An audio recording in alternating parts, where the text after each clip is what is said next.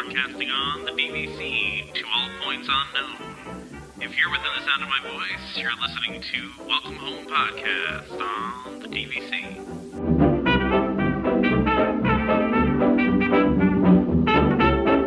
Hello, Welcome Home listeners. Thank you for joining us on episode 32 of Welcome Home, a Disney Parks and Vacation Club podcast. I'm Tom. As always, I'm here with Trevor and Damon. How's it going, guys? Not always. I won't be here next time. And sometimes, Damon. Mostly I'm going to be in in Disney, though. I'm being in Disney, so like that's like a pass. Like, that's just a generic pass. You know what? You do get a pass for that, just like Trevor did the last time he was in Disney, too. So, Exactly. Yeah. Or at least he was in recovery from Disney, let's say. Yeah, that again, it's the same thing as the button. Like, you're really not able to come, Trevor? Well, come on. Okay, travel days count. I mean, she wasn't going to call you from the plane. Travel days do count, especially when you travel as far as Trevor has to. When you're that far away, that is true. Yeah, that's true. So, so this week we're going to start off. We for some reason, I don't know why, but the past couple weeks here, we have gotten a ton of listener email, which is great. We love hearing from you guys, and we really appreciate it when you email into us and ask us questions. And Mike B, he wrote into us and wrote us and asked a lot of questions. So stick with me as I read his email here because it is a long one. And thanks, Mike, for writing in and being very thorough with what you were talking about. So he says, I love the show, and I'm planning on buying into DVC within a year. It's been interesting to hear how actual members experience Disney with their membership. I was wondering if you could discuss how you all use your points specifically. I know it's been mentioned in small segments of the show, but it would be helpful to go in depth. Questions like how many points each of you have, the kinds of trips that you plan. I know everyone uses their points differently, but it'd be nice to see the different options and the reality of using points. So weekdays versus weekends, booking availability at 7 months and at different times of the year. He's trying to figure out, or I guess I'm trying to figure out in his voice here, how many points I want to buy, and hearing how you all use the points might give me another perspective. I'm looking at 100 to 250 points depending on my options. I'd like the choice of having 2 weeks a year or do a large family trip every 2 to 3 years. I'm conflicted about buying where I want to stay, Poly or Bay Lake, versus buying the most economical contract, which is usually Saratoga, he mentions here. I do want to explore the other non-home resorts, and I'd specifically like Boardwalk, but the end date makes it not the best buy-in for me. Since I'm looking at buying resale, I wonder if buying the 75-point minimum from Disney down the road is worth the membership extras. The only thing so far that I feel I would use is the Epcot member lounge, which looks amazing from what I've seen.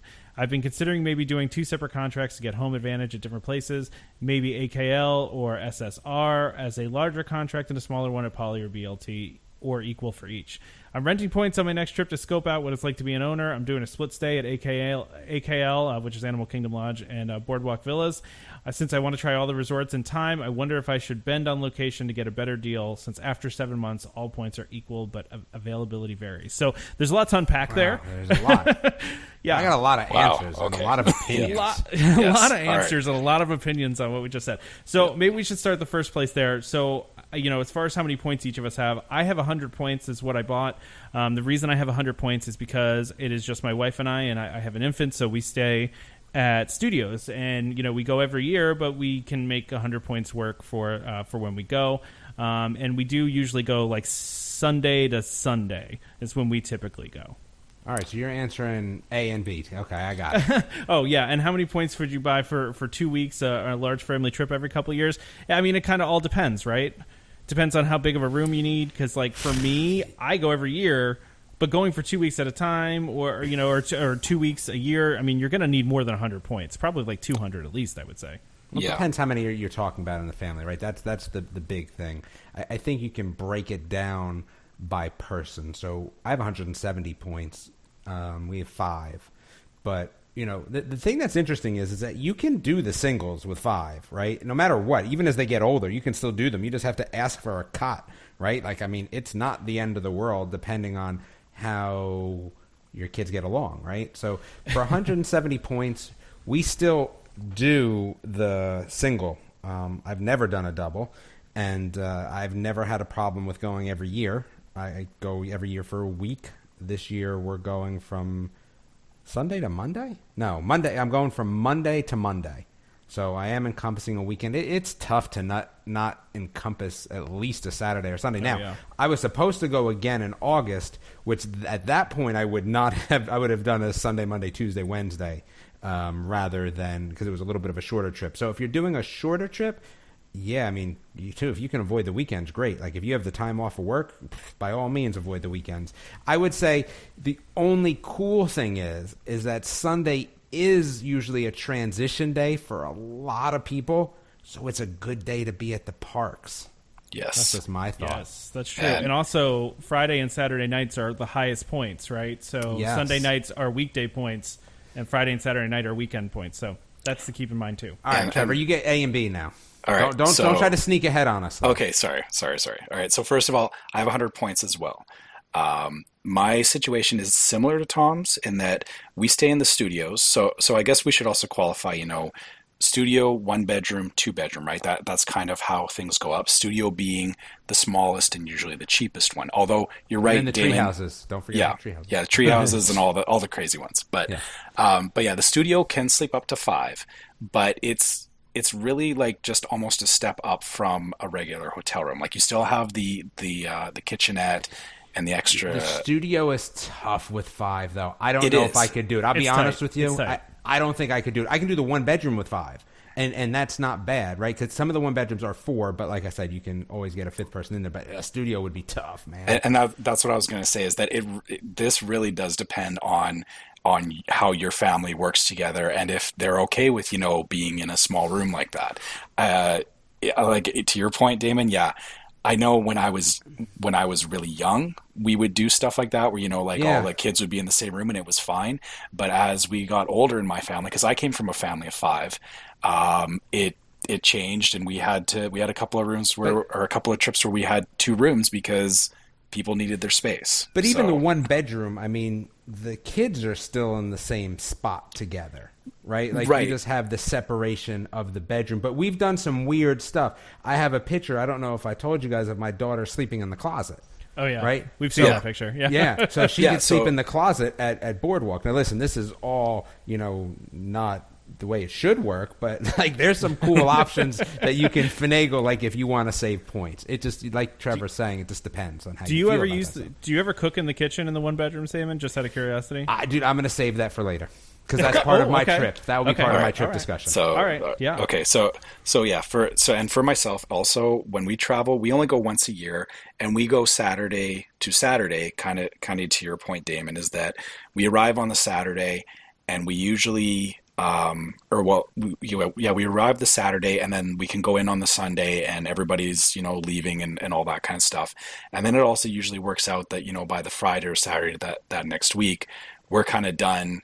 And so we're avoiding, the crazy crowds on the Friday and Saturday night. And Saturday is usually our travel day back, although we don't get back until Sunday morning effectively because, it's a 5-hour flight. So, well, and I guess for us, too, it's a little bit different because because we drive, right? So Damon drives, too.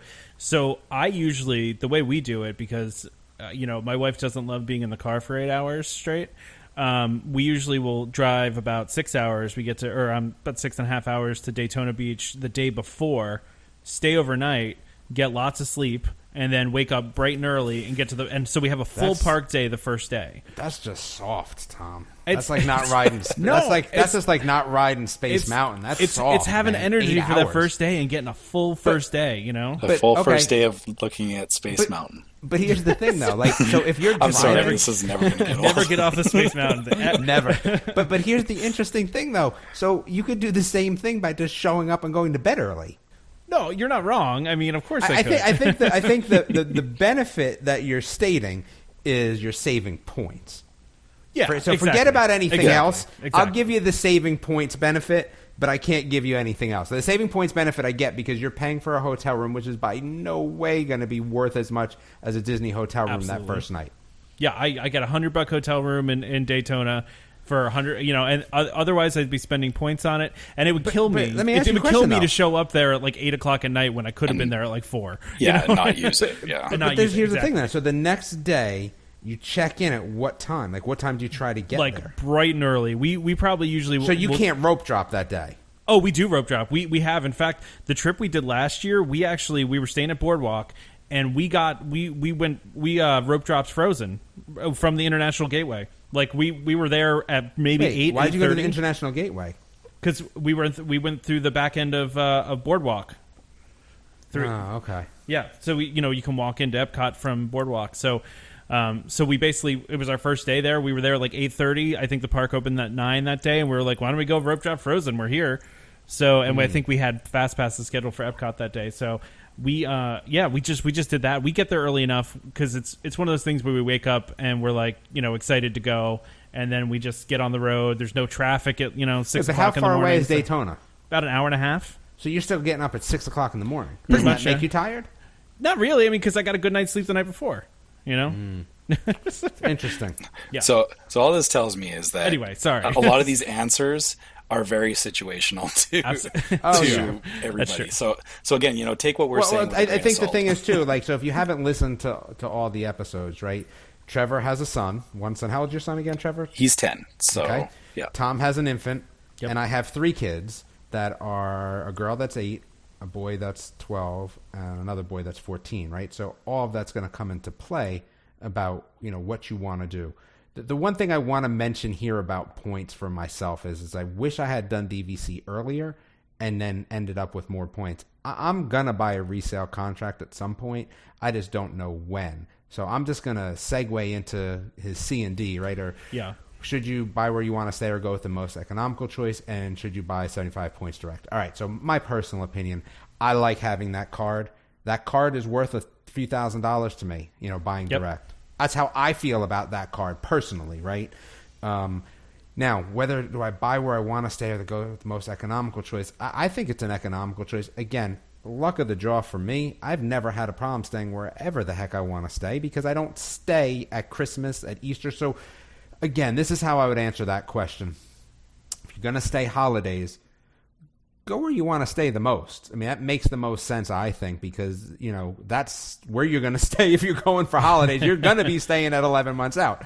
If not, then go economical. For me, I go in June. I go in August. I've been in October over Halloween, but that still wasn't even that bad. Honestly, Halloween is like a fringe holiday, honestly. I mean, it's packed. Trust me. It's packed. But it's a little different because, one, it's an American holiday, right? Sure. So, anyway, those are the 3 times that I go.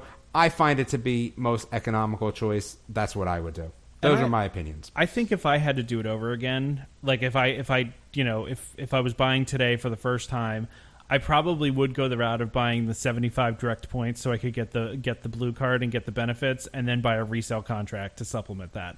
That would probably be the most economical way to do it if you really want those benefits. Yeah, and so those benefits are, again, the lounge and what else, right? So the discounts.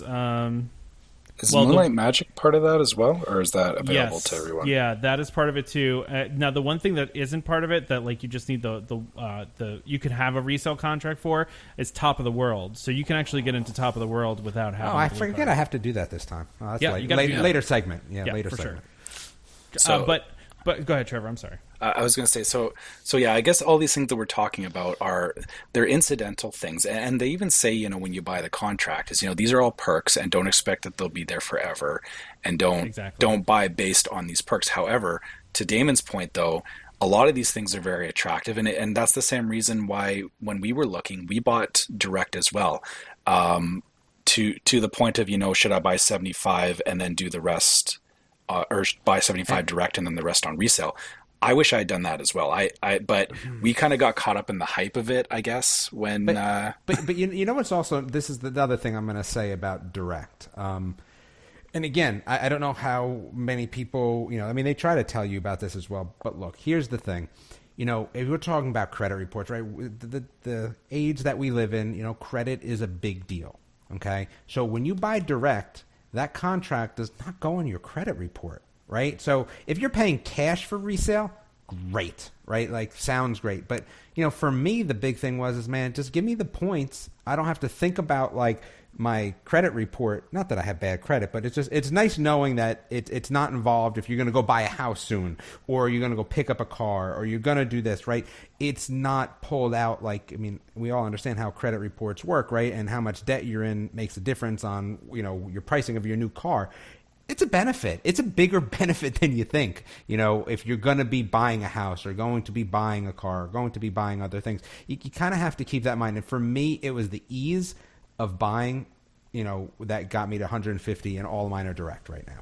And you're right. I mean, it does make it more complicated when you're buying some direct, and then you're deciding, to go to the resale market and, trying to find some other points on resale contracts. Because it's two different contracts then too, right? Yeah. Then you have two different contracts. That's correct. So mine I bought two different times, but it's still.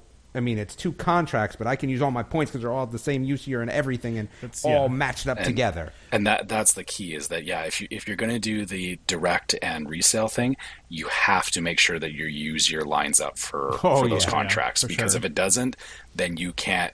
Basically, all your points are good at 7 months, and the 11-month thing becomes almost impossible to use because your contracts just don't. They're not attached together. You have to book level. 3 days at 11 months and then go again in 7 months, 4 months later, right? And exactly. And we've talked about the buy where you want to stay or buy whatever the cheapest is on the show before.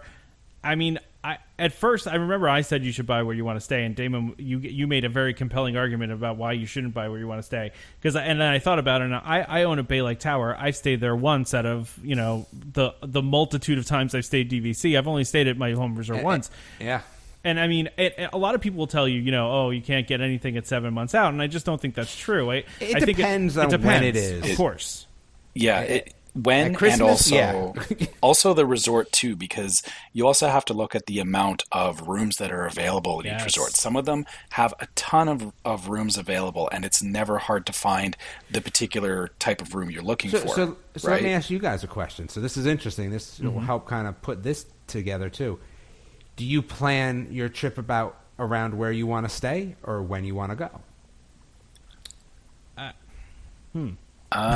Mine is always when I want to go. It's always when we want to go. Yeah, and then right. And so then that's the real compelling reason, right? Exactly. And then after that, whatever the subset is of what I have available, I pick what I want.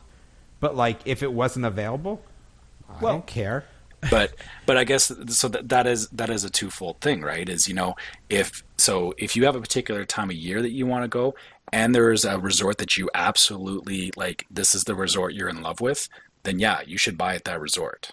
There's no question there. Yeah, right? It's a vacation. If it's during a holiday, without a doubt. But if not, why bother? Or if it's Grand Californian, absolutely. I mean, if you're going to go to Disneyland a lot, you really need to buy Grand Californian because it is very hard to book there. They don't have a lot of DVC rooms. To Trevor's point, I think a good example of this is when I went to Boardwalk last year, and I learned a lesson really quickly because, sure, you can't always get things at 7 months out, but you can always wait list, right? And so every resort that I've gotten has been a wait list. I've never gotten something that I wanted right away, and so you can wait list things. I had waitlisted Boardwalk, a studio, standard view, because that's the least amount of points.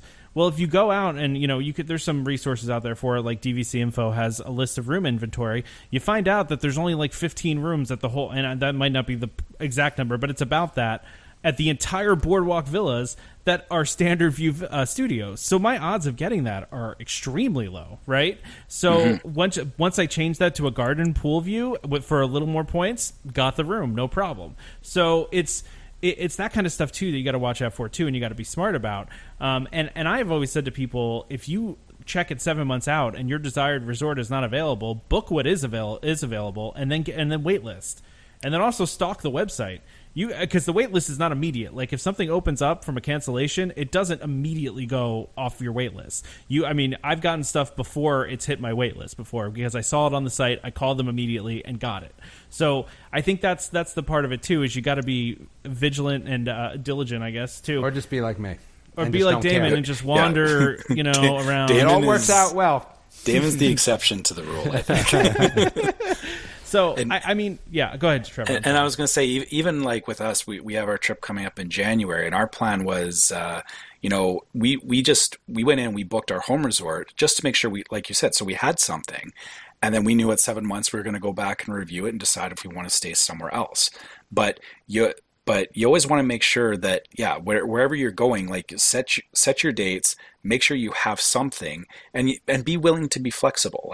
Like don't say, Absolutely. I have to stay at this resort, or I have to be at this place for this visit. And because, yeah, if you don't get your wait list, oh well, you're still staying there, you're still in Disney. It doesn't matter that much, right? At least I don't think there's any to the bad most places. of us. Yeah. Yeah, they're all great. Yeah, and that's the thing is, none of that, like there's no B list in DVC, guys. Like it's DVC. These are all the nice resorts. Yeah. Some people would say Old Key West and Saratoga are B-list, but I've listen. never stayed there. I can't say anything bad about it. But they're not, though. I mean, they're very nice resorts. Saratoga pools are nice. Yeah, they're well laid out, and they're close to downtown Disney. So, I mean, everyone wants to be close to the parks, but some people I think we need Disney. to get on to Mike M's question now, because we're answering some of that already. Oh yeah, so I didn't even look at this. So we actually we got a second email from another Mike, and so thanks Mike B again for writing in. I hope that answered some of your questions. So Mike M wrote in, but Mike B, just remember that you can always reach out to us on Facebook too. Yes, just send us an instant message or messenger, and we can all chime in and help you if you have any other follow-up questions. Absolutely, we love when that happens, because then all three of us start responding to stuff and arguing with each other over Messenger. So it's fun. So Mike M says, big fan of your show. I'm a new DVC member as well, and wanted to see if I could ask your opinion about my upcoming vacation in January. Here's my situation. Well, first of all, he's going to be with Trevor. Like, dude, Mike M, are you going to be there when Trevor's there? You guys might need to meet up. He might be, actually. You might be on the same flight, because he's also from Alberta. Yeah. My family is from Western Canada. Sorry, Trevor, go ahead. I was going to say, Mike, we may have to talk and coordinate things here, but we'll do that on the side. Carpool. Share a minivan from the airport. Anyway, my family's from Western Canada, Red Deer, Alberta, close to Trevor. So when we travel to Walt Disney World, we take one long vacation, usually 2 weeks, because travel costs are so high. We are having a hard time picking where to stay, and here are two options we narrowed it down to: 14 nights, Old Key West, 1-bedroom villa, or Boardwalk Villas, 1-bedroom villa. I love the idea of staying on I love the idea of the location of Boardwalk Resort, walking to Epcot and Hollywood Studios, but their rooms are much smaller. Old Key West has huge rooms. The laundry room works as a great bedroom, like you were talking about, Damon, for a 2-year-old, and easy access to Disney Springs. Both are basically the same number of points, so no advantage to either side. I'd love to hear your opinions. Thanks again. Keep up the great work. So this is interesting, though, right? It is. Because, go ahead, Tom. Go ahead. I wrote him back and I said, have you thought about doing a split stay, doing 1 week at No, each? don't do a split stay at 14 days. No, absolutely okay. not. Here's the argument against split stay. You know that when... And you find this more on cruises than you probably do on regular vacations, but I have this with our travel companions as well. Here's the thing. So let's say you're saying 7 days. When do you start to worry about packing up? Probably day 5, right? Yeah, probably about day 5, right? That with a split stay, right? So, and then you're doing the same thing again. When you have 14 nights, you know when you worry about packing up? Day 12. Do you know how nice it is to go from 1 to 12 with not thinking about packing up? That's true. It's phenomenal. Well, and he did respond by saying he has young children, and the idea of packing them up is not even on the table. So my bigger question would be, how many kids does he have, right? Because, again, this kind of takes things into account as well. So I have 5. I believe it was 2 kids. Okay, so I'm at 3 kids in Boardwalk, and what I'm going to tell you is it does not seem small. And my daughter was in, that was the specific villa where we had her sleeping in the closet, which was fine. Again, like, this is not Disney sanctioned stuff, but I'll tell you that she was in that closet and she was 7, and there was no problem. She loved it.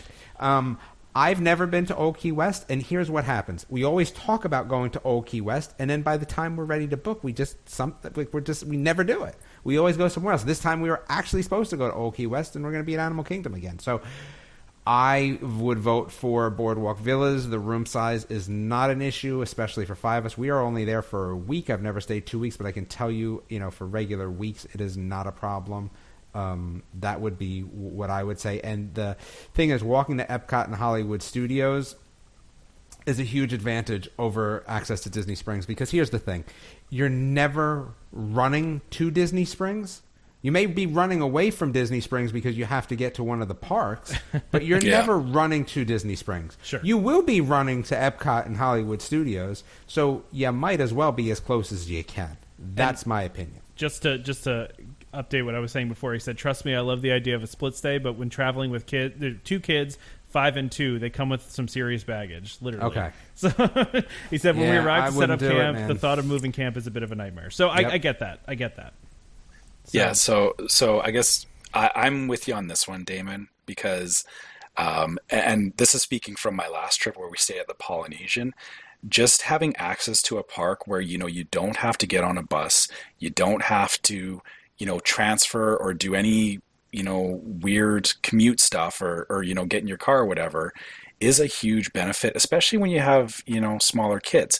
Being able to if you decide that originally your plan was to go to Magic Kingdom, but you realize that's too far, so you cancel it and you just walk over to Epcot, it feels a lot nicer than well, now I have to get on a bus and go back to Disney Springs, or it's a lot of extra time that you don't really account for.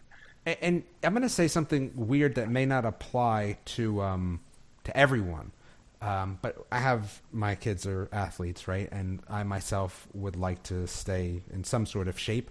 There's something to be said about eating a lot at Disney, right? They have great yeah. food. It's wonderful. Oh, yeah. Having the ability to walk places sometimes just feels good. Like, it just Sometimes. makes you feel better. We try to walk wherever we can, to be honest with you. And again, yes, it's tough because you're walking there and then you're walking in the park.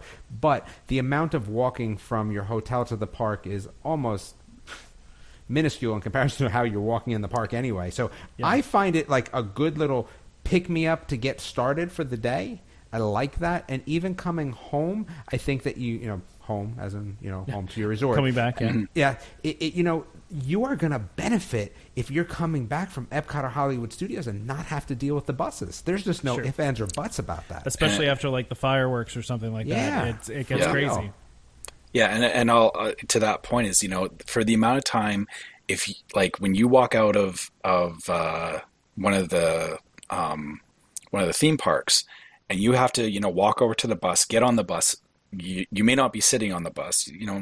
Usually people will give up a seat, but sorry, I've seen so many dads with strollers where they've got the stroller folded up and they're trying to hold it. And I'm saying this to you, Mike, because I'm sure you're probably going to be in that position where you're the one trying to deal with the stroller. You don't want to be on the bus. You don't want to be the one doing that. This is Dude, gonna I be would me. say This is me. See, I Yeah. would say that this is also another reason to why you shouldn't bring a stroller and you should rent strollers, honestly, especially if you're coming from that far, unless you're talking about an umbrella stroller only. Because I took a really nice McLaren umbrella stroller, and that was fine getting on and off, but otherwise, dude, I would rent. Yeah, but even with the rented ones, it's still, just having to do all that bus transferring, it doesn't pay for itself. And for the amount of time you spend there that's the same amount of time that you are walking back to Boardwalk from Epcot Which is a nice or Hollywood walk, by the Studios. way. Yeah, exactly. I would much rather do that than get on a bus to go to Old Key yeah. West. So I think we've all kind of talked ourselves into this, that for your question, Mike, Boardwalk Villas will probably be a much better choice, even if you're concerned about the room size, which we don't think the room size is going to be a huge issue for you. Yeah, I totally agree. I would pick Boardwalk over Old Key West any day. I like the location of it. The rooms are great. The theming at Boardwalk is incredible. The nighttime stuff at Boardwalk is great, too. There's magicians on the boardwalk doing stuff. There's performers. There's games. There's food everywhere. The boardwalk is just such a great atmosphere. So, and I think it also depends a little bit on what your family likes, So if you guys like the seclusion and you like it to be a little more quiet, then maybe Old Key West is a better option. But Boardwalk is full of activity. I don't think anyone goes to Disney to have a quiet vacation. You'd be I could be wrong. You would I'm be not surprised. even... The tree houses, maybe. But I know my best friend's parents have DVC and they have an insane amount of points, and they haven't gone to the parks in like 10 years. They just go, they stay at Saratoga for a week, they go to Disney Springs, they go around the area. Yeah, I know. Right, but And that's fine for them. That's not a good use of points, though. I agree with you, but I do want to point out though to them. We were surprised by this when we stayed at Boardwalk. The walk from Hollywood Studios is a bit of a haul. It's not like really close like it is to Epcot. It is a little further. So I'm just letting you know. Bad, though. No, it's maybe a 15-20 minute walk. For people that ride Space Mountain, it's not bad. I'm just throwing it out there for expectation's sake because a lot of people think it's right next to it and it's not. Mike, if you don't ride Space Mountain, it's a little bit of a hike. But I'll say this is that it's still 100 times better than trying to take the bus from Caribbean Beach to anywhere. That's the worst. I don't disagree. Yeah. I hope we answered your question. I think that was it was a good discussion here, but I do want to, and this is not on our list today, guys, but I wanted to throw another thing in here. We got another email from a listener, not a question. So this is just more of a self-congratulations, how great we are type of email. This is Laura. Laura had emailed us late last year asking for advice on buying, and she said, just wanted to say hi and thanks to you and the crew for answering my questions and the podcast as a whole over the last few months. We officially had our first ever DVC stay as members this past week. It was in a one-bedroom at the Boardwalk. Look at that. And it was amazing. A DVC stay is completely different from a regular hotel stay at Disney. I completely see that now. We did the Moonlight Magic event at Typhoon Lagoon on our trip, and it was awesome. I happened to do the Animal Kingdom one back in April, too, as there were tickets available, so my sister and I went. They were both wonderful, but doing the water park at night was such a treat. I'd highly recommend that one. Bad. Because I'm going to be there for that, and I'm not doing it. I don't want to spend the money. But it makes me feel bad. We took so many DVC tips and suggestions for this trip and had an amazing time. So thanks for all the answers and the podcast info over the journey. It's been almost a year now that we've gone from researching DVC to a completed stay as members. So I just think that's cool because she's been with us for a long time, and she listened to us and she asked questions, and she went from a prospective buyer to a buyer to having her first visit. So we're happy for you, Laura. Thanks for writing in. You need to add the clapping sound here. Okay, clap, clap, clap. Okay. I can do that in post. So anyway, just wanted to thank you for writing in again and for listening, Laura. So we appreciate it, and we're so glad we were able to help you out. It's really cool. So anyway. Anything else you guys want to? I was going to say, any more emails we need to go through? I'm chomping at the bit for the next one. I don't know, man. There's so many. Okay, you're chomping at the bit. Oh, yeah, Damon's excited about this. No, because I found something today. Oh, okay. I found something in my house today that was very interesting. That's exciting. Okay, let's. Okay. So we've been talking for the past couple weeks, past couple shows, I should say, about this mysterious Project 89 that's going on, right? And we've been speculating that it was a DVC resort, and I mean, maybe we just guessed correctly and we got lucky, but it now appears that this is going to be a hotel on the River Country site. A design firm and a construction company has been selected.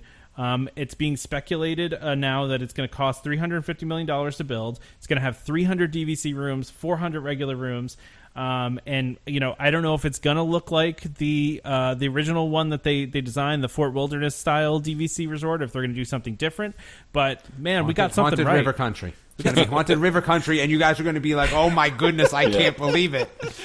I will be so flabbergasted if that's actually a thing. It'd be amazing. Haunted River Country. First of all, I don't know what I would do. It would be like, I listen to some other podcasts, some sports podcasts, and they're like, man, I think the team listens to us sometimes. And I'm like, man, I think Disney listens to us. So here's the interesting part. Yeah.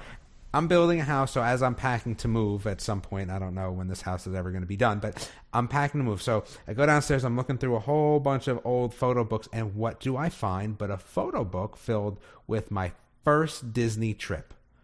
Wow. I guess I must have been 12. I'm guessing here. I don't remember.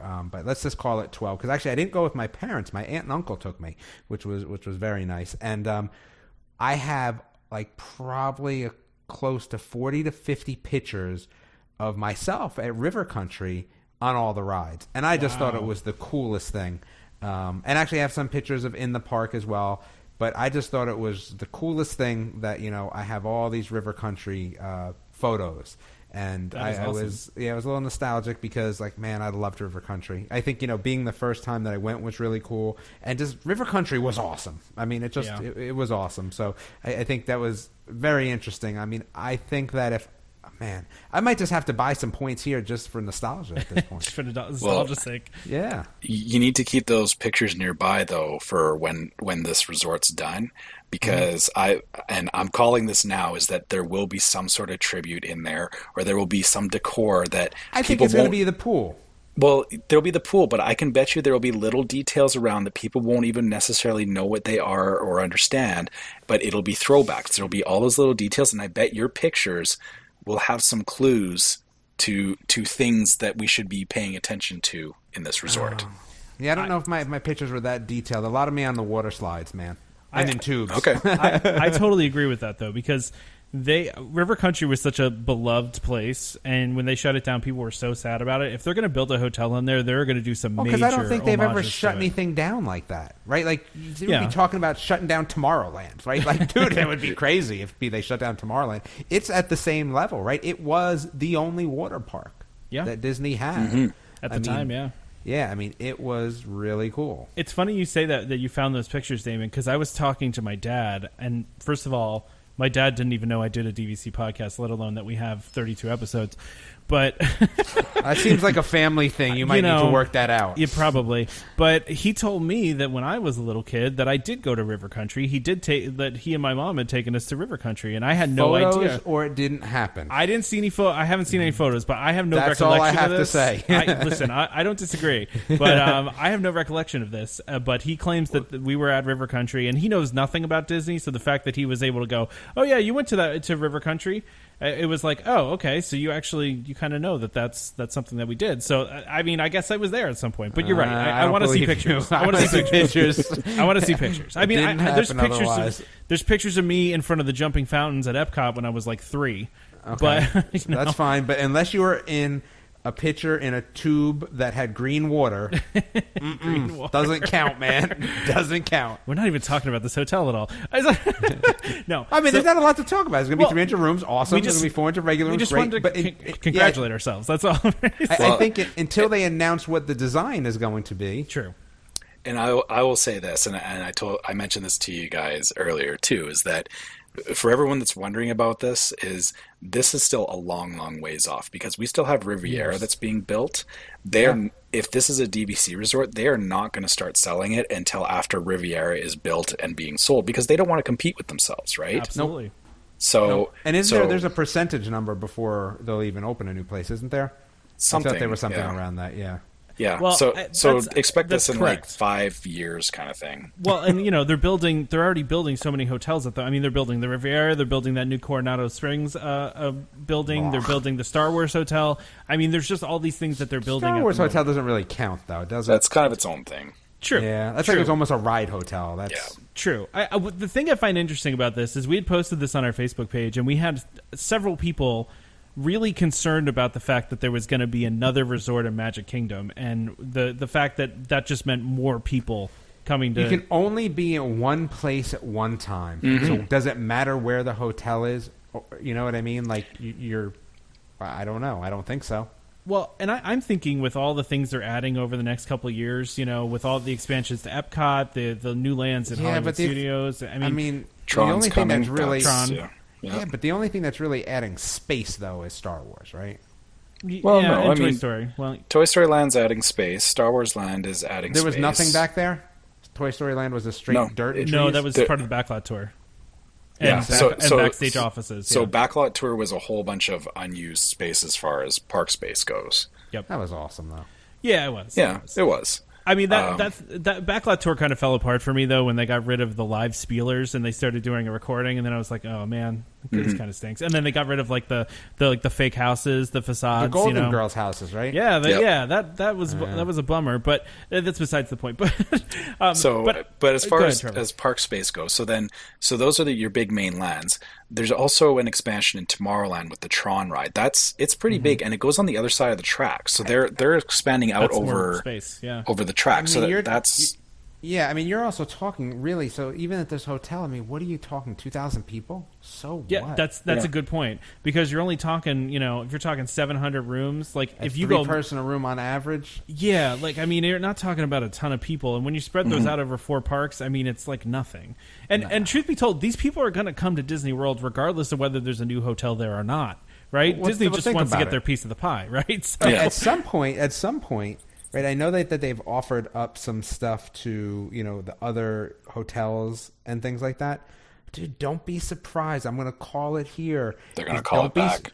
They're going to call them back. Absolutely. Number one, 100%. And here's the other thing: do not be surprised if the benefits for staying at Disney go up and get better, because with all these rooms, they're going to make their money, right? And they make money by getting people to come to these rooms. So do not be surprised if there's other things that are offered for Disney in regards to this. So being a DVC member will have its privileges, right? Yeah, for sure. And well, let's not forget though too, Epcot is also expanding too. That whole Ratatouille area, that's expanding. There's been haven't we seen that ride already? We have, haven't but we seen Tron already? The whole pavilion's getting bigger, but not here, but yeah. You're going to have Guardians. And then there's also there's been a ton of plans for Epcot that they haven't announced yet, like new countries and new rides in the World Showcase. So there's other stuff we probably don't even know about yet that is going to come online too. So, and there's been a rumor that they're going to expand Frontierland forever. I mean, there's let's think about this for a second. So new ride versus, I'll even give it 4 people per room, which I think is a little too much, but let's just call it 3,000 people per 90% capacity, right? Because they usually operate like 90-95%. So yeah, fine. Even call it 3,000, which would be far above what I think it will have. But a new ride has got to equal 3,000 people a day. Oh, yeah, far more than that. Some of those do 1,000 people an hour, depending on the rides. Yeah, these new ride systems are far more efficient than like Pirates or any of those. So yeah, that would be like one of those things where maybe we'll have to start forcing Disney to do that. You cannot open a new hotel until you open a new ride. It was kind of one of those things where I wanted a second dog, and my wife was like, "Can't have a second dog until we have a kid." And I was like, "Okay, we can do that then." See, I said the opposite. I told my wife another dog or a kid, either one. We choose one or the other. And so back to your point, just real quick, Tom. I remember this too when I was thinking about the whole space issue. Is that in Epcot specifically, most of Futureland is not really used right now. Nope. Like Interventions is kind of done. Empty. Yeah, empty. You've got that whole area, that area around where Guardians is going. Mission Space, yeah. Yeah, that whole area, it's big and it's empty, and there's not a lot of people there. So there's lots of room for people to go. Wonders of Life is just sitting there empty. Mm-hmm. I mean, and they're redoing the roof on it. We talked about this a couple times. They're redoing the roof. They hired an Imagineer to do something on the inside. So that's going to be technically new space, because right now that's not being used at all. That's just sitting there vacant. So, and there's a ton of space around Epcot too. So I don't know. I understand the concern about overcrowding. I just don't know if I don't know if it's a problem that they can solve. They can keep adding rides and land all they want, but it's people are going to keep coming. So. Yeah, the thing is that I mean, people are upset because of Disney's adding one hotel. How many other hotels have sprouted up around that area? Oh yeah, that are not Disney in the meantime. That's what I'm saying. Yeah. Even if Disney doesn't build this hotel, those people are going to come. You know what I mean? Regardless, the people are coming. So yeah, I don't know. So I'm psyched about this. I think this is really cool. I like more options around the Magic Kingdom area, even if it's not going to have a monorail stop. Because I think, as you guys know, one of my favorite resorts is Wilderness Lodge, and this is right by there. So I think this is great. I'm excited about this.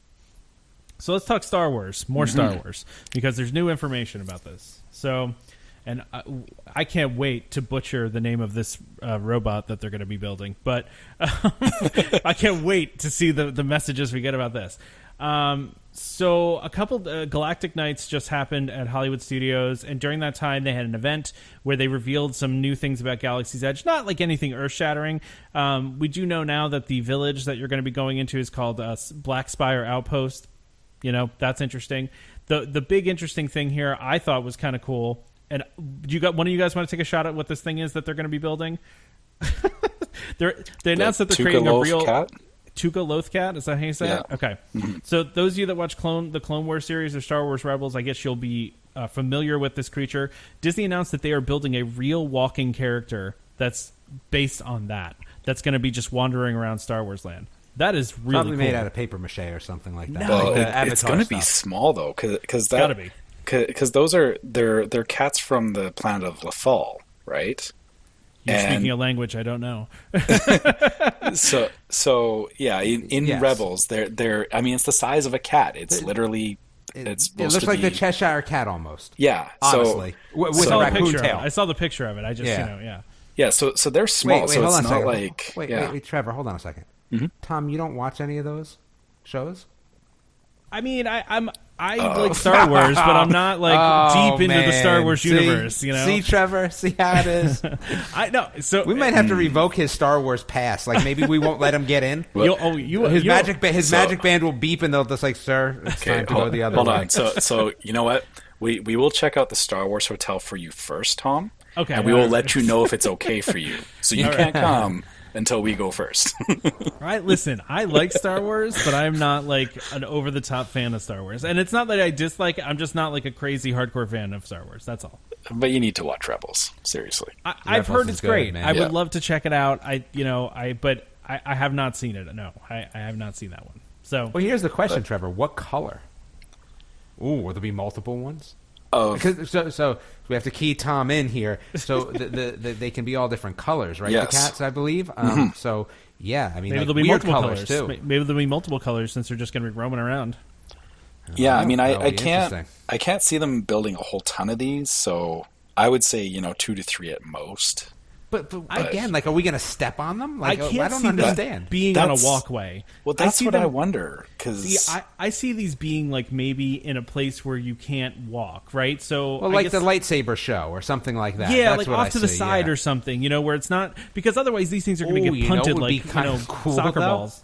Here's the thing. Here's what could be interesting, though. What about an on-planet zoo? That'd be kind of cool.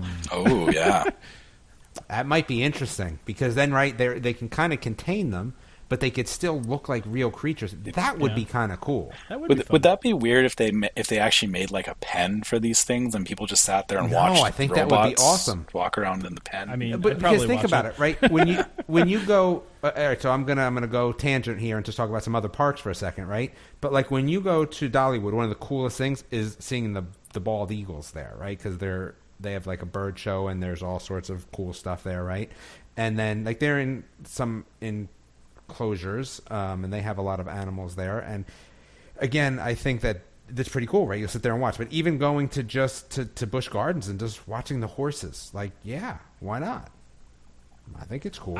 I'm just with sit and watch you. the horses. I'm with you. I mean, that's why I love Animal Kingdom. I'll just go and sit there and watch, some of the monkeys run around for a while. And but those are actual animals, though. Like these would. But what's be... the difference, right? Let's go Westworld on you. What's the actual Okay. difference? All right, fair enough. right? Fair enough. Yeah. if they look real enough, I mean, which I'm assuming they're going to go for as Oh, real as I don't know how possible. real they can possibly look. Right? So the weird thing about this is that I'm sure there are sketches of them, but like in Rebels, you're talking straight up CGI, right? Yeah, like, Sure. I don't know if there's other true, realistic sketches. I'm not sure about that. My knowledge doesn't go that deep. Yeah, my worry is that these would enter into the disturbing part of Uncanny Valley when they're in real life, because a lot of things that look good in CG when they, try to do you them. out? Yeah, But it's here's the other interesting thing, right? Is that, dude, they got teeth. Mm-hmm. They got teeth. Yeah, they're like cats. real big teeth, though. Like not just like little cat teeth. They got like real teeth. Yeah. So I don't know how you do that and not keep them tucked away somewhere. Well, right? Like, what I if don't they know. make them like dog size? Like, what if they're like a golden retriever size? I mean, I still don't think you can do it, man. I'm Here's interested the to other see what thing they're too. going to do. I'm interested. Think about all the service dogs. No, I mean you got to think about things wrong. like that, right? You're not wrong. Yeah. So I think they're going to be in cages. Personal opinion. Yeah. I mean, that's And that will still be cool. I'm Yeah. still cool with that. No, for right? sure. And the nice thing about that is it can kind of be used as an area. Like, man, where are the wolves at? I think the wolves are at Dollywood. There's a wolf enclosure that's like awesome. And it's not that big either, right? So I could see it like being the same sort of thing that the wolf enclosure at Dollywood is. It's like you're kind of up on a bridge looking down. And, it's like a concrete big bridge that's kind of off to the side of one of the paths. So it sucks up a lot of people. And then what they do is they have, somebody come out and kind of give like a lesson about wolves, 3-4 times a day. And that's kind of put on the calendars, at, 1, 4, 8, and 10, there's, a 30-minute whatever. Like I see something like that happening. I could see that too. I think the other interesting thing that they talked about in this is about the Battle Escape attraction. And this has been speculated for a long time that this ride is going to be a two-parter. Basically, there's going to be I would call it maybe an extended pre-show, maybe. Okay, I was going to ask, how is it in two parts? But okay, let's. Well, so what they're saying, remember a while ago they showed like this transporter looking thing that's like a trackless vehicle, and it looks like it has some sort of droid on the front of it. And I was like, oh, that's really what the ride vehicle is going to be like? Well, apparently that is going to be the thing that takes you to the ride, right? So there's going to be some sort of pre-show that you're in that, and that takes you to the second part of the ride, which sounds really cool and like nothing that I've ever heard of that I can think of. It sounds like a great way to keep people moving is what it sounds like. Yeah. People eating. Yes. Yes. So basically, you get a people mover to the actual ride. But a people mover that people are excited about. Yes. Yeah. Well, I still like. I mean, the people Tom's always mover. excited about people mover too, because I love the people mover. Exactly. Because I get to look at Space Mountain from the inside and go, oh, I don't have to wait until I'm just going to watch from the inside. No. That might be a whole blog episode. Tom, you're gonna have to wait until we all go together for Space Mountain. I'm gonna have to seriously we have to. I will get plan you a trip around that. Yeah. I will seriously plan a trip just to see Tom go on Space Mountain. Killing me. And I think what the interesting part is going to be is I hope you get the most daredevilish daughter ever that wants to go on everything, because you will not be able to look her in the eye and not go on rides. Well, that's my wife, right? My wife's the one that goes skydiving and goes on any roller coaster, and it's different though, because you can tell your wife no. Yeah, it's easy. Sure, nope, not going. My wife was like, "Are you going on Wild Eagle for the second time?" I'm like, "Nope."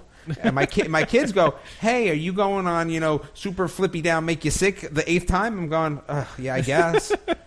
This is why I rode Tower of Terror 6 times when we went to Disneyland, because my son was like, "We're doing it on repeat," and I was like, "Okay, yeah." All right, well, so I gotta hope she's a wimp like me. That'd be great.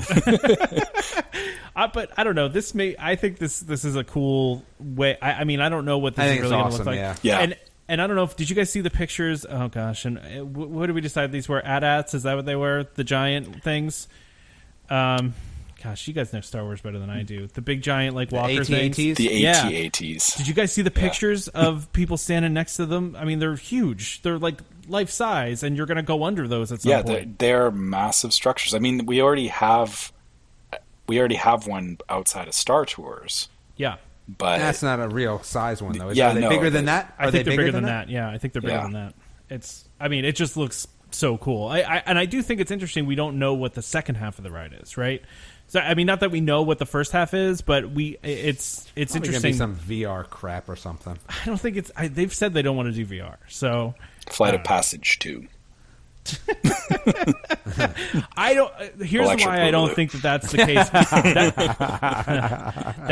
That show building is so big that there's no way it's like that. It's a dark ride. I don't know. I don't think it's going to be that type of experience. Well, see, here's the question. So if it's a dark ride, wait, all right, hold on. So are you going on Guardians of the Galaxy? I don't know. I'll have to see what that's going to look like. Wow. Okay. I'll definitely go. I'll definitely go on both the Star Wars rides for sure. I think we need to deny Tom any information about these rides so that he can go on them blind. I'll just watch YouTube videos, okay? I mean, this is what I'm doing to my daughter. I'm doing this to my daughter, but I'll talk about that when we get there to my trip, which is coming up soon. Yeah. Stay tuned. We'll talk about that in a minute here. Mm-hmm. So last thing here, unless there's anything else you guys want to talk about the other two topics. I know we talked a lot about the robot thing. Yeah, we already talked about that. Yeah. Separately from this event, Disney Parks blog came out and confirmed the rumored location of the Star Wars Hotel. So we actually talked about this a couple podcasts ago, and they confirmed basically that the Star Wars Hotel will be built at the back of Galaxy's Edge, in a site that's literally right behind the backstage area of where Galaxy's Edge is. So this is going to allow a seamless connection to the hotel. And I think you're going to be able to get into the park for an hour by yourselves. That's just what I'm calling. For sure. Yeah. I mean, you're going to have to... I think there's no way you wouldn't be able to. I mean, because it's for the amount of money you're paying, for sure, right? I think it's going to be part of the storyline. I think they're going to... Listen, they're going to need the park to envelop you in the storyline. Absolutely. And there will be special events, I can bet you. It will be like you get up and you're supposed to go for breakfast and you take a detour into the park and stuff happens. Yeah. I mean, this is, I think it's cool that the fact that it's actually being built, it's cool that this is happening, because it sounded like a great idea and a really exciting idea, and also an incredibly ambitious idea, to the point where I could see them canceling it because it was just too much. But I just hope the cost is not prohibitive. Well, I think if I remember correctly, they were testing it to be like 1,000 per night per person. All guesses. But I thought they were surveying at that amount or something. I don't know. I don't know about that. So 1,000. What did you say? 1,000 per night like per guest? Yeah, maybe. Oh, that would make sense. So but it's only like a 2 or 3 night thing. Like it's a package deal with food and $10,000 for 2 nights. Would I do that? I think I would. I don't know. I mean, $15,000 for 3 nights puts it out of my reach. That's a lot of money. I'm sorry to say. That would put it out of my. Well, to do maybe once they'll in your have life. tiered packages. You know what? No, don't do that, please. Like no, well, 2-night or a 5-night, or I don't know. I mean, maybe 2 different storylines. Yeah, there's a condensed one, and then there's a longer one, and or just 2 distinct storylines. So you go back, because here's the thing: why would you ever want to go back? This is true. 2 storylines would be interesting. But dude, the thing is that think about it. Like the 5 days, who's even going, right? Like so for the 5 days, if they even allow it. Yeah, it would be weird. Yeah, because they might not even have it that. I mean, I could see them doing like a maximum of 4 days or something like that. I mean, that just again, 15,000 for 3 days kind of puts it out of my scope. That's the only problem. Yeah, I don't remember what the exact amount was, so somebody maybe can correct us on that. But I know they were surveying prices. I didn't even think they were doing that. I don't know, but I thought that was all hearsay. But I mean, if it was 1,000 per person for like a 3-night stay with everything included, I mean, that's... You're talking about 1,000 per person for the whole thing. Yeah, that's different than per night. I think it might be for the whole thing. It might be for the whole thing for 1,000 per person for a 3-night stay. All inclusive. That's too cheap, because you can't even get a hotel room for that. That's true. So that's not going to happen. It's got to be more than that. But anyway, so I digress, and you digress. So another thing we have on here, because a lot of you folks that are DVC members are also annual pass holders. Disney World is going to be offering pass holders the ability to get exclusive access to Toy Story Land in September. When I think about this, well, here's the thing. Here's what I'm thinking. It says APs are going to be able to register themselves and a guest for the event, but there's no details about the timing. So in my mind, I'm like thinking, when are they going to do this? Is it going to be like a couple hours after the park closes or before? It doesn't matter. The park's already been open for 2 months. It sounds like Moonlight Magic, but for Toy Story Land. Yeah, kind of. It's weird, and I wonder though if this is to make up, because it doesn't seem like they're going to be doing an annual pass holder preview. I almost feel like they're trying to make up for that. I would agree. And I think with the way Pandora went, I think they learned some things there that probably were not. I don't think they like the idea of pass holders and everybody getting in there ahead of time, because it kind of. Well, pass holders are probably the most, especially DVC and pass holders are probably the. I don't want to use the word smartest. Hold on, there's another word that I want to use. That's not a bad word. I would say those 2 words are exactly where I was going. Some APs are going to kill us, man. We are going to get so many emails from APs. I am an AP. I can say that. Well, and the thing is that, I mean, passionate's not a bad word. No. Neither is critical, right? No. Like, I mean, passionate and critical. I think also the problem is that those are the people that would more likely video and have some sort of following out there as well. Yes. You kind of know what I mean? Sure. Like, I think there's a lot of that vloggers, going around. Yep. Yeah. Okay. Yeah, no, I do think it's interesting. I do wonder, I mean, if this is going to be a trend now. Are they going to do this with Star Wars, or how is that? I mean, I can't even imagine them doing any previews for Star Wars. It's going to be such a nightmare. Oh, they will. They'll do previews for Star Wars. I'm sure they will, but it's going to. I can't wait to see all the complaining of like. How about you charge me for in. previews? That's what I want. Well, they are doing that at Disneyland. We actually haven't talked about this. They are doing a. We don't care about Disneyland. I know. Some of us do. They are doing a preview of Pixar Pier. Like a special event, but it's like $200, but it's like a party. I would do that. You know? So that's something I would do. I do wonder if that is a test for something that they're going to do for further Star down Wars? the line. Yeah. Ooh, I'd be in on that. But that's no different than like a dessert party for fireworks or anything. Like you already have those paid premium events, so yeah, it's just a premium event to get into a land, you know, before anybody else, and there's food and it's a celebration, and I mean, I think it's like $230 a person. I don't want to misquote it, but it's over 200, I think. So it's not a cheap cheap event, but it's if you're really into Pixar and that's something you want to do, I could see it be working. But I mean, for Star Wars, I feel like it's going to be way more expensive than that. Yeah, oh my gosh, the people So many fighting people over would do something that. like that. That would get Like I sold said, out in seconds. I'm already planning 2 distinct vacations in 2019 because of Star Wars. Yeah. Like, I don't even want to do one long one. I just want 2 distinct ones because I just think that's what I want to do to make sure I get everything going. Understandable.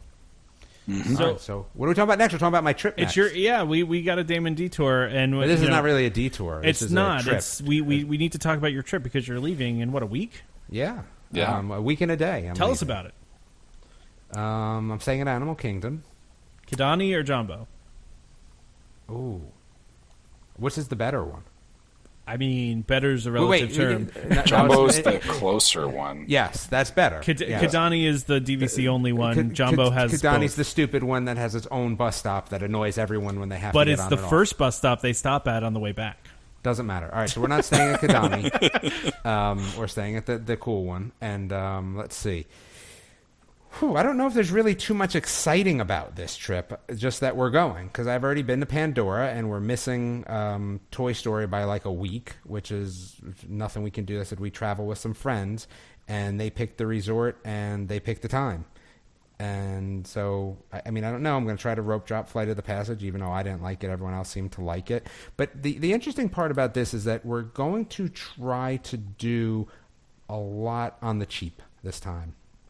So normally we spend a fair amount of money, and I know actually Trevor and myself had been talking about this, and Tom was chiming in a little bit about, how much money to bring to spend for food. And I know that this time around we are going to try to keep that at a minimum. So we'll do some good dinners and some good lunches, but in between that, we're going to try to keep those costs down. So we normally do breakfast at the hotel. So that consists of cereal, milk, Pop-Tarts, and protein bars. That covers the whole family. So really what we've been doing is we've been buying milk when we get down there. But milk's not cheap down there. We do have a car. We could stop at Walmart on the way. But I think we're going to end up just packing a cooler with ice and bring down milk that way, to be honest with you. Yeah. And then... or you could do like an Instacart or an Amazon Prime, Yeah, I don't know. That's a little bit of a pain, too. I got these new awesome ice packs from Amazon that supposedly last 24 hours. You have to fill them like yourself when you get them at your house, like mix all the ingredients together. They don't come pre-filled. Anyway, supposedly they last for 24 hours. Yeah. So I'll let you know how they work because I'm going to bring milk with them and maybe some other perishables. So we're going to try to do that. We're going to do the Void. I think that we'll end up doing it just once, unlike Trevor. Unless you love it so much, you got to do it again. He only planned on doing it once. He just ended up doing it twice. Mm-hmm. But again, like I said, we're going to try to do a few dinners in Disney Springs. Like we did the Chef Morimoto cart, the outside. I think we're going to do the restaurant. I think we're doing one of the Southern food restaurant there, which to me which seems silly to me because it's I good live in the South. It's good. Yeah, I'm sure it is. But like I live in the South. You know what I want? When I go there, I want Chinese food because there's no good Chinese food in the South. So that's all I want to eat whenever I'm there. So true. Or Italian. Italian's okay down here, but it's not as good as New Jersey. So anyway, that all being said, we're going to do a lot of food, but I'm going to try to be a little more cognizant. So tickets, which was the big gripe, right? I didn't know what I wanted to do with tickets. We thought maybe we would go back in August. That trip has now turned into a Busch Gardens SeaWorld trip. Which actually may not even be a trip at all, depending on how high school sports shake out. Right? We may actually have to cancel that anyway, so I'm glad I didn't book another Disney one. So we're not doing annual pass. So then I was going to do the 3-day, right? So I was going to do 3-day water park, 3-day regular parks. And I'm like, the thing with that is my friends are going and they have 7-day passes, but we're getting there a day later than them due to a swim meet in Virginia. So we will be there for, Sunday to Sunday. They have 7 days. We'll probably only need 6. So I was like kind of flip-flopping back and forth. Do I do the 3-day? I said, I really want to do the 4-4. The problem is that the difference in price between the 3-3 and the 4-4, and by that I mean that you can go to the water parks the 3 days and then go to the regular parks on Park Hopper the 3 days. So it's called the Park Hopper Plus, right? Isn't that what that's called? Yes. Yep. Okay. So I looked at the 3 days, and I want to say it was like $2,000, right? There's 5 of us. So, and then I said, all right, well, let me see what the 4-day is. And the 4-day is like $25.74 or something like that. Pretty close to, or it's in the 25 somewhere, let's just say. said, all right, so you know what? That cost me a fair chunk of change to kind of upgrade from 3 to 4, but maybe I want to do it. So I said, let me just click in the 5-day. And the 5-day is like less than $100 more. So I think I'm going to end up with the 5-day because the difference between the 4-day, and 5-day is less than $100. So if I'm upgrading from the 3 to the 4, I might as well just go to the 5. So I think that's what we're doing, and we're going to hit the water parks because we have not been to the water parks in a long time. We love water parks, excluding my wife, but and because my wife doesn't really like them and the people we travel with do not like them, we never go. So this time we're going to do that because it's, again, we've been to Disney a lot, right? The kids go every year, at least once, maybe even twice. To find something different to do, the water parks provide that for us since we haven't been there. The other very, very exciting thing that the whole entire family is excited about, excluding my daughter, is that it is going to be her first ride on Rock and Roller Coaster. She does not love rides, but the rule we have in the house is try everything once. If you don't like it after that, we don't force you to go on it. And we don't force her to go on the super big things at Dollywood or Universal. We said, listen, it's Disney. If you're going to do an upside down roller coaster, this is the one you want to do. It's less of the loops. It's inside. They're not as high. It's pretty smooth, actually, as far as they go. Yes. Wild Eagle and Dollywood is a smoother ride, but way higher and way more loops, and it's one of the suspended ones. So I would not force her to go on that. But this, I feel like you got to go on Rock and Roller Coaster, right? She went on Everest was the last time we went. That was the ride she had to go on. I said, we pick one out for her each time. That, hey, listen, you got to try it. If you don't like it, that's fine. You go on it once, We went on Verbolten, and again, she said I was never allowed to tell anyone this, but unfortunately I have to tell everyone. And we went on Verbolten, she bit me. She was so mad that she bit me. She got off, and she was like, I did not like that ride. And I said, that's fine. You don't ever have to go on it again. So we are all looking forward to her going on Rock and Roller Coaster. Can I ask you a quick question? Sure. Did she like Everest? She loved it. So she did not want to go on it, but man, oh man, did she love it. So she loved it. I personally feel, although Rock and Roller Coaster does inversions, that it's not as intense as Everest. So I don't think so either. Yeah, I think she'll be okay with it. The launch is a little tough. I think that will be interesting, but it's over so quickly. The ride is also, I feel like the ride is also over pretty quick. Oh, yeah. Well, so. I hate to say this as someone that doesn't go on Rock and Roller Coaster, but the launch can't be all that different from when you launch on Test Track. I mean, you're going from Test Track's the fastest ride at Disney, so you end up going faster. The launch is shorter. It's a different type of the acceleration is faster. Yeah, makes sense. So top speed is not the same, but the acceleration is faster. Because it's a shorter launch. Yeah, and it's also going up, kind of ish, right? Like it does a Cobra roll straight then up. Yeah. For those that know loops, it's play like Roller Coaster Tycoon. It's a half loop with a half corkscrew and then another half loop out, I believe. Right? It's a half loop full corkscrew, half loop. Something like that. Yeah. I like that ride. It's my wife's favorite ride, so that will be interesting. But I mean, we're excited to go. The other thing that we're going to be... I'm sorry, Tom. I was just going to say, do you actually have any dinner reservations, or you're just winging We do, but I don't remember where they are because I didn't make them. Nothing my wife interesting. made them. You got to go to Via Napoli. I've been telling you to go to Via Napoli forever. I went to the other one, didn't I? I went to the other one. You went to a different one. That wasn't Via Napoli. Wait, what's Via Napoli? Where is it? That's the pizza place in Italy.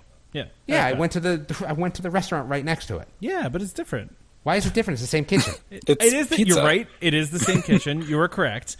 But, and where I went was better than the other place because it's just pizza. Yeah, but no, it's not just pizza. They have other things there. But whichever one I went to was pretty good. Yes, that restaurant at Italy is good. I'm just saying Via Napoli's awesome. That's all I'm saying. But anyway, continue. So yeah, I mean, we're gonna, like I said, we'll try some new things in Disney Springs. I think Disney Springs will be interesting. I mean, we were there last year, but it looks like there are some more places to eat, some interesting and new things to do, like the Void and things like that. So I mean, it will be an interesting trip. But the other thing that we're trying to do is, my friend was telling me, he's kind of switched jobs a little bit and hasn't had as much vacation time, so he's looking to do a little more relaxing, which will be interesting. Like I said, I think as a relaxing vacation, Animal Kingdom is probably a better choice than a lot of the resorts, right? I think that, Wilderness Lodge is also another good one, but Animal Kingdom's a pretty relaxing area. So, I think there may be some days, I think he's got a day where they might not go to the park until like 8:00 at night. You know what I mean? Like they may just hang out all day at the pool and then go to the park for fireworks or just for this. So it's going to be a different trip in that regard because there's nothing we're rushing to see. They have fast passes for Flight of the Passage. I mean, we'll rope drop it, but we've already been on it, right? So it's not the end of the world if we don't see it again. And again, I don't really care about the Toy Story stuff because it all looks stupid. So I'm all right with it. I do. Animal Kingdom Lodge is one of my favorite resorts. It's up there like top. I just like sitting by the fire pit sometimes too, Yeah. like just to come outside and sit on the rocking chairs out by the the fire animals. pit. Yeah, it's because cool. a lot of people at Disney are going as their one vacation every few years. A lot of people don't love Disney like the three of us do that go every year. So when you go every year, you find that what I need it to be a little bit more relaxing, and I don't need to hit all those spots, and all those sort of things. And as the kids get older, I found that even our last trip to Epcot was enjoyable, but in a different way. It was fun, Absolutely. but it was in a totally different way. And I think that this will be one of those trips where we enjoy things in a different way, a little bit more relaxing, a little bit more exploring of Animal Kingdom, I think, as well, which will be nice. There's so much to explore at Animal Kingdom too. Yeah, there's I would like agree. so many nooks and crannies in that park. I mean, even I don't like the food there. That's the only knock that I have. I just don't like the food. Well, And not because it's poorly done. It just is not to my palate. That's all. sure. Well, Understandable. you mean there's places other than Flame Tree to eat there? Or? Yeah. Yeah, they all are no good. Wait. No, I'm talking about the resort. Not He's the- talking, at he's the talking about resort. like Sanaa and Chico. Oh, right. Yeah, Yeah. no. Okay, yeah. Wait. So let Sorry. me rephrase that. My favorite spot to eat exists in Animal Kingdom. So That's, well, yeah, Okay, because you in the loved park. Pandora. Yak and Yeti. Yeah. So that's Oh, my Yak jam. and Yeti, that's right. So Okay. I mean, for me, no. I'm just talking at the hotel. So when you're doing quick serve at the hotel, there is not a lot that I enjoy there, which makes it a little difficult. Sure. But I mean, like I said, I think the other part of this trip is, for me, is that I'm going to try to maybe even power bar some lunches, and kind of like the kids can eat and my wife can have what she wants, and I may try to power bar some lunches just to save some money. Again, like if I have a big dinner, I might be good. This will be an interesting trip. Like I said, I'm going to try a bunch of different money saving techniques. My favorite money saving technique of all time is one that I've come up with on my own. I'm sure other people have done it, but it's not like I've ever read it anywhere. It was one of those things. I purchase a Brita water filter before I go. I bring that Brita water filter with me, and I think that could probably save me close to $200. So we will all drink water. My family loves water. But I'll tell you, that Florida water is a little brutal. Okay? Well, if you buy a Brita water filter, and keep it in your DVC fridge, dude, you're good. You're covered. so And it costs $23. I can go one step further on that. So if you're walking around the park and you bring a water bottle with you, you can get Brita water bottles that have the filter built into them.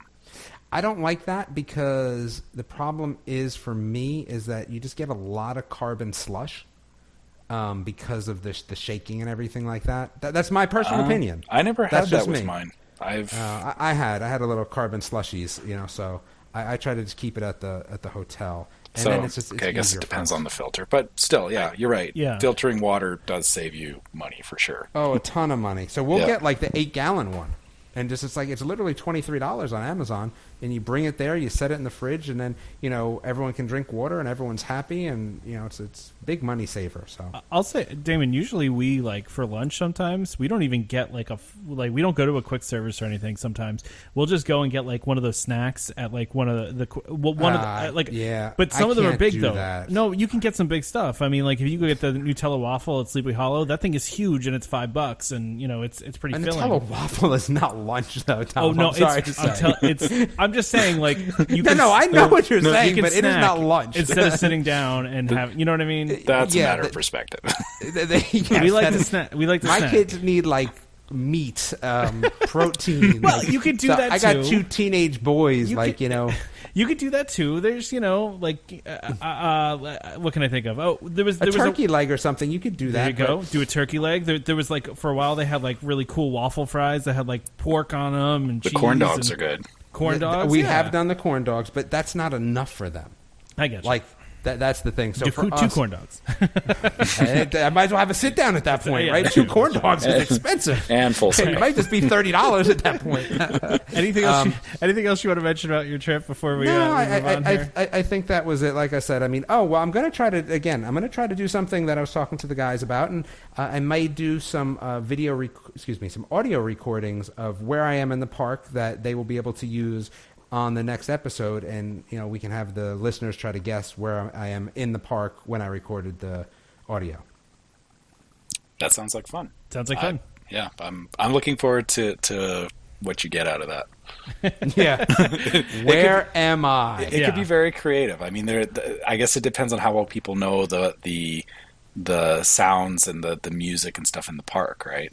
I mean, I'm going to give a description too, right? Yeah. I'll say, kind of what's to my left, what's ahead of me, and what's to my right. So, but I'm going to try to make it a little vaguer than something that you can just pop a map up and find out. Like, we'll see. I feel like I'm going to be pretty good at this, but we'll see. We'll see. I know you're going to make it hard, so. Oh, now I am. It's all going to be about stuff around Space Mountain, and you're going to be all confused. You're going to be like, I've never seen that before in my life. See, no, because I'm used to spending time around that's Space true, spending Mountain. time outside. That's right. Well, you know what? It might be in line. Okay, then you would get me because I have. Yeah. So we end where we always end, which is on a rumor, and I think this one is particularly cool, but you don't? Okay. Star Wars Land might use something called magic power, which is something that Imagineering patented recently, which it's basically they're calling it magic power. It's a wireless charging system that'll be able to recharge devices such as interactive Star Wars gadgets and even some of the autonomous droid characters that'll be in the parks and interacting with guests. So it's basically a long-range wireless charging system, which is pretty cool in my mind. And apparently these would be housed underneath the garbage can, so you wouldn't even notice that they were there. And also, apparently there's a lot of different things they can do with this technology. For example, interactive technology, interactive gadgets like lightsabers, things like that. Also, it's possible to with this technology, also charge your phone with it too, which would be pretty cool. I don't know. I think this is really neat. I think it's a cool rumor if it does happen. There is a YouTube video out there about how the technology actually works. But I don't know. What do you guys think of it? I know some people would be like, well, what is that doing to my brain? Yeah, that's kind of how I feel. I don't know why, but I kind of do. What, like worried about it being like affecting and I'm sure it's going to be pretty safe, right? Like, Yeah. I mean, it's Disney after all. I just think that it's going to create...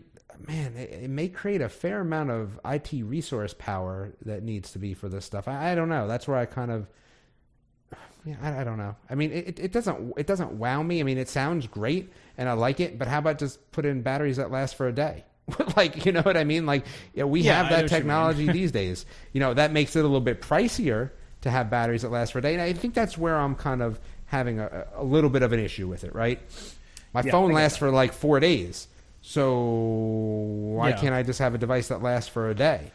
It's a good question, and I don't know if it's as much for the interactive stuff as it is for like the droids and stuff like that. Because I did wonder to myself, like, okay, how are these droids going to stay out there for a whole day, or they're just going to have so many of them they're going to be rotating in and out. But all the again, time. I feel that's what I feel like. Like, I mean, we're at a good time of batteries, so yeah. Anyway, it's interesting to me. I think it's kind of cool, and I wonder what kind of applications they could use for it. Well, and I guess my thing with this is, how... Is Trevor in a washing machine? Hmm? Are you in a washing machine? No. I'm giving you a hard time. Yeah. Because I hear the hail outside. Yeah, it's coming and going. I'm trying not to... I'm trying to mute it, but yeah. So yeah, there's a thunderstorm going by outside. If I get disconnected, I'm sorry. Maybe Mike M is also experiencing it right now too. So he might have had it before me actually, because it usually gotcha. comes from that way. Anyway. So I guess my questions with this is, so it's a wireless charging system. Mm-hmm. One, I can see that causing some kind of havoc with cell phones. So, I mean, it just depends on what the bands they are, right? Like, I mean, microwaves don't cause any trouble with cell phones. True, anymore. but I guess they're not broadcasting to a larger, like they're contained, right? It's not. I don't know. Okay, so the other towers, well, for other phone companies don't interfere with your phone, right? Like, I mean, I don't know if that's going to be the case, but Well, I guess I don't know, maybe, man. yeah. There's that, and then there's also, this is an electrical field. What happens if somebody accidentally, Pacemakers? Like, that's the thing I grounds would worry themselves? Yeah. about. I don't know about the grounding, but like I wonder if it's going to be like where there's a pacemaker issue. I think it's going to be such low level, which here's the thing. That takes me back to my thing. If you're talking about such a low level charge, why not just make bigger batteries?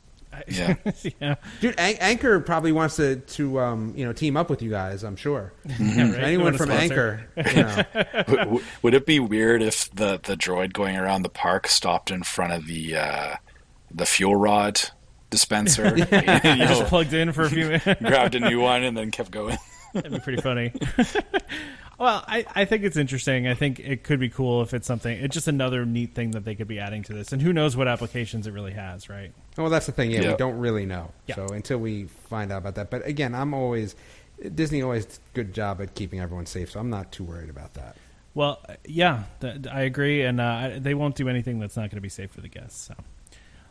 So, do you guys want to wrap this thing up? I think we talked. We're over our normal amount today. We're actually talking a long time today. Oh, before we do this, not to end on a super sad note, but I did want to mention those of you out there. I don't know if you guys saw that Richard. Yep. So a lot of Disney fans out there know Richard was the greeter at Grand Floridian, and he had been at the resort I think for 30 years. Long time. He had the blue pin, which is like the basically the highest honor you can get from Disney, and he passed away, I believe, at 92 years old. So that's kind of sad, and really sad about that. My wife actually met him on our last trip when she went to the spa and was trying to find the spa at the Grand Floridian, and he was nice enough to escort her over there. So really sad that Richard passed away. So I agree. Yeah, it's a very sad thing, and I'm sure they'll do something to memorialize him. But I also hope that they do pay attention to what he did bring to the place, because I've read a lot of people's stories over the last couple of days, that posted memories and everything, and what he did is really that Disney magic that we want to see, and I really hope that Disney realizes that, right? Yep. Yeah, it was special. Even John Stamos posted a picture with him. I mean, that's that guy touched a lot of people. Yeah. So, yep. Yeah. Agreed. So, Very sad. let's go ahead and wrap this up. You Damon, got it. Yeah. Of course. Email us at welcomehomepodcast@gmail.com. Like I said, we appreciate all the questions that got sent in. It actually makes it fun for us to know that people are listening, and like Tom had mentioned, that we can help people. Not that we always have the best advice, but you know what? We usually have 3 distinct opinions, which is always good. We try our hardest. We try our hardest because we're all at different, we all have different things going on. So again, email us, let us know, especially as follow-ups. Mike and Mike, if you gleaned any information from us and, or have follow-up questions, by all means, let us know. Again, if there's any other questions from any of our other listeners, please just shoot them over to us in email. I will probably not be posting on social media during my trip. That's why I'm kind of going to do these sort of audio fun things. We'll see how they work out. And maybe I'll actually even share one of those river country pictures that I had on one of the accounts. But if you would like to follow us on Facebook at Welcome Home Podcast, on Twitter at Welcome Home Pod, and on Instagram at Welcome Home Pics. As always, please give us some reviews everywhere you can. And please actually like the Facebook page.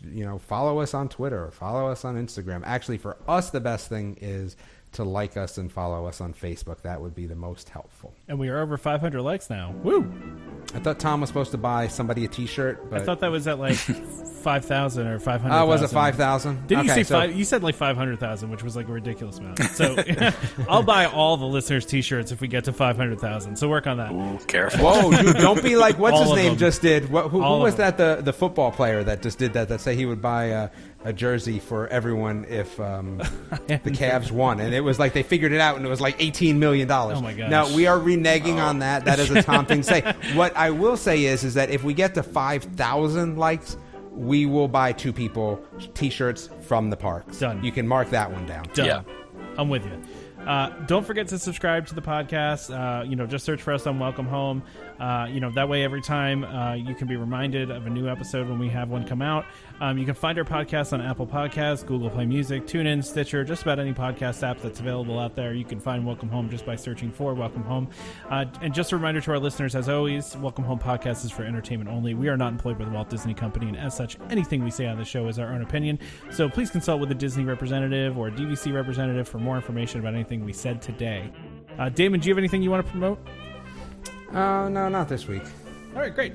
Well, join us next time for more Disney Parks discussion and, of course, more DVC talk. We hope to see y'all real soon.